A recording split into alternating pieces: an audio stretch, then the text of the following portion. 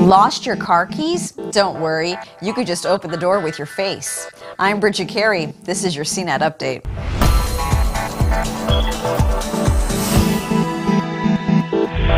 What if your car opened the doors not with a key, but by scanning your face? That's just one example of new technology Toyota is working on now as part of a new partnership with Microsoft. A new group called Toyota Connected will focus on technology for tomorrow's vehicles.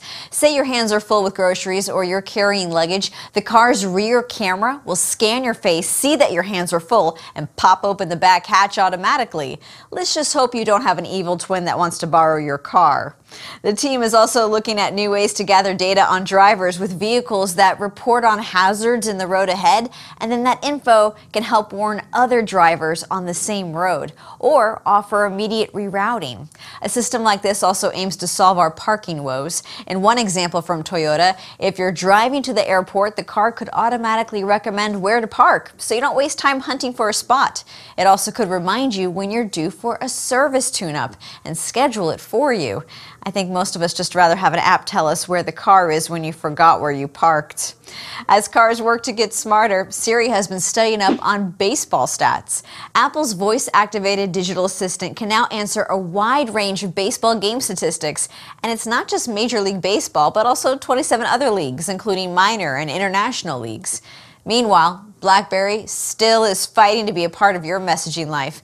BlackBerry is dropping the subscription plan for the privacy features of the BlackBerry Messenger app, which used to cost $1 a month. The privacy features included Retract, which lets you delete a message already sent, and Timer, which put a limit on how long someone could view a message or photo before it's self-destructed.